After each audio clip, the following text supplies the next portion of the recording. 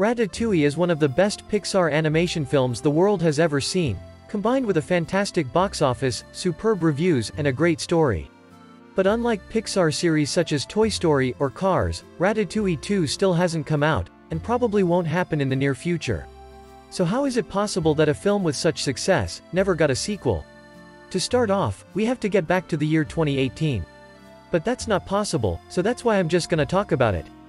Back in 2018, Ratatouille director Brad Bird discussed potential sequels to some of his films, including Ratatouille and the Iron Giant. And when he talked about a possible sequel for Ratatouille, he shockingly said that the story is done, and that no one wants something new anymore. Whilst ironically, he directed The Incredibles 2, which came out a couple days after his words. But can you imagine that a sequel doesn't happen, just because of its director saying that the story is done, and no one wants something new? Whilst I'm pretty sure that everyone is ready for something new, and disagree that the story can't continue. But despite the fact that there are no signs of a second film, there is still hope. The Incredibles 2 only arrived 14 years after its predecessor, remember, a movie that was directed by the same director of Ratatouille. And since the film falls under Disney, hope can really be a good thing. But what if we would go into another world, and Ratatouille 2 somehow were to happen? What could the story be about?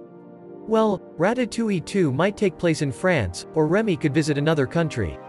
Maybe an evil cat would perfectly fit as a protagonist for a rat. Maybe we could see a big cooking competition for some much-needed cash prizes, or Remy might battle with another rat who enjoys cooking. The options are genuinely endless when it comes to ideas and storylines.